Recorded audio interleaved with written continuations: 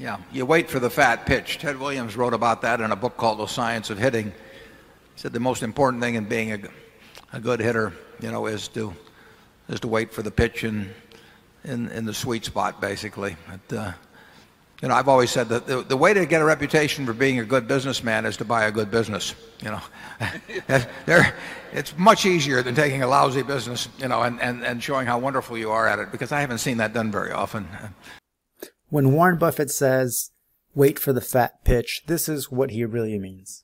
The baseball analogy. Buffett draws inspiration from Ted Williams' book, The Science of Hitting, where Williams breaks down the strike zone into 77 smaller zones, each the size of a baseball. Williams identified the most productive hitting zones, where he had the highest batting average. Buffett's investment philosophy. When Buffett talks about waiting for the fat pitch in investing, he's not suggesting waiting for a guaranteed home run. Instead, he's advocating for these four. 1. Identifying your sweet spot. Find your area of highest competence in investing, where you have the best odds of success. 2. Patience.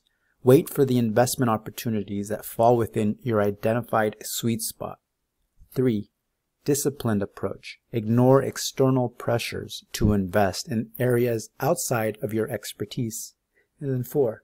Consistent performance. Focus on making consistent hits rather than always swinging for home runs.